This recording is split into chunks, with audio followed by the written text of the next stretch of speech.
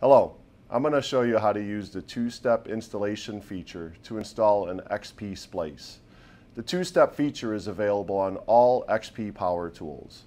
The reason why we would use the two-step feature is because sometimes belt is thicker, it's harder, and could cause problems during installation.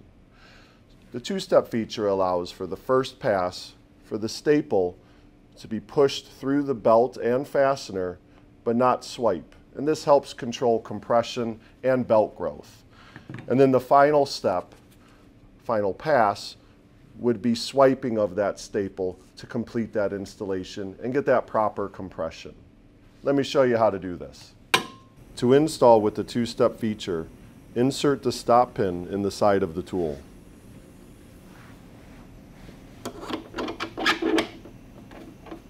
In the first pass of the two-step install, the staples push through the belt and fastener without folding.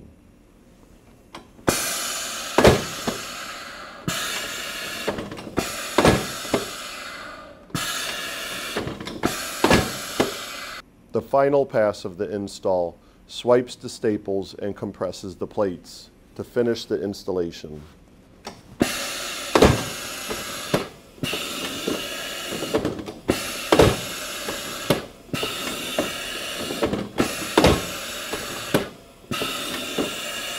To complete the final pass, remove the stop pin and store in the tool.